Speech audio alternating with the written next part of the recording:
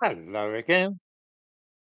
I really am getting awfully tired of hearing about the supposedly vast sums of money which we owe to the countries of the Caribbean to compensate them for the suffering of their ancestors hundreds of years ago.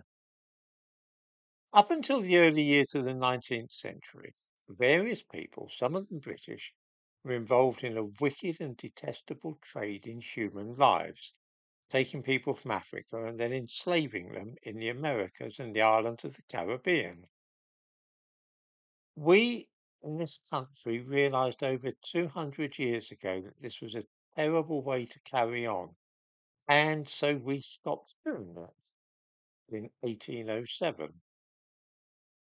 We then set out to stop anybody else doing it either by employing the Royal Navy to suppress the trade in slaves. In 1833, Parliament passed the Slavery Abolition Act, which was designed to free all slaves in the British Empire and stop slavery once and for all. It was felt only fair to compensate those who had bought slaves and owned them. So the British government of the time agreed to pay the market price for every single slave in the empire, most of them being in the Caribbean. It almost bankrupted this country. No less than 40% of the government's expenditure in 1833 went towards paying for the freedom of slaves. This amounted to £20 million, a simply colossal sum 200 years ago. It took a very long time to pay off that debt, which was done by means of issuing gilt-edged bonds and a consolidated loan. How long did it take to pay off this money? It was not achieved until February the 1st, 2015.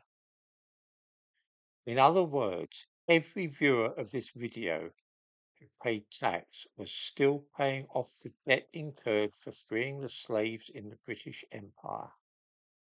Anybody who was paying tax before 2015 was affected by this huge debt.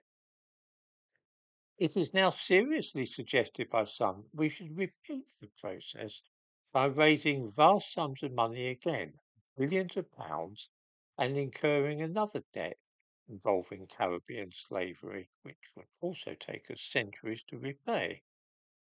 This would be A, completely mad, and B, horribly unjust, because all the people involved in the slave trade have been dead for a couple of hundred years.